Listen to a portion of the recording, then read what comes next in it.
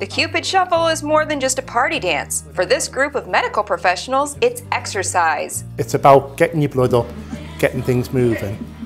Orthopedic practitioner Andrew Stewart, who works at Gloucestershire Royal Hospital in the UK, started the morning dance routine after a trip to China, where he said lots of people exercise no matter what their age.